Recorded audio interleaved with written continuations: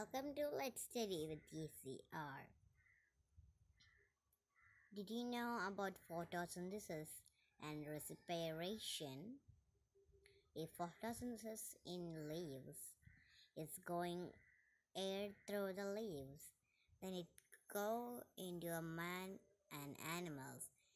It's called respiration in the photosynthesis.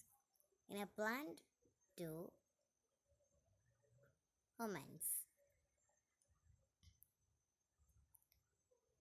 How did we get oxygen if in the night? No photosynthesis appear in that time. No sunlight.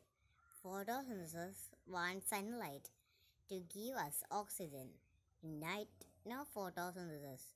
Then how we get sunlight and photosynthesis in night to get oxygen? But we get oxygen in night time if you sleep under a tree in night or a sacred grove in Malayalam, Kavugal, or you can make in your bed. So much plants in your bedroom, then it's done. So much oxygen if you sleeping. How did you get oxygen if your garden was not in your bedroom?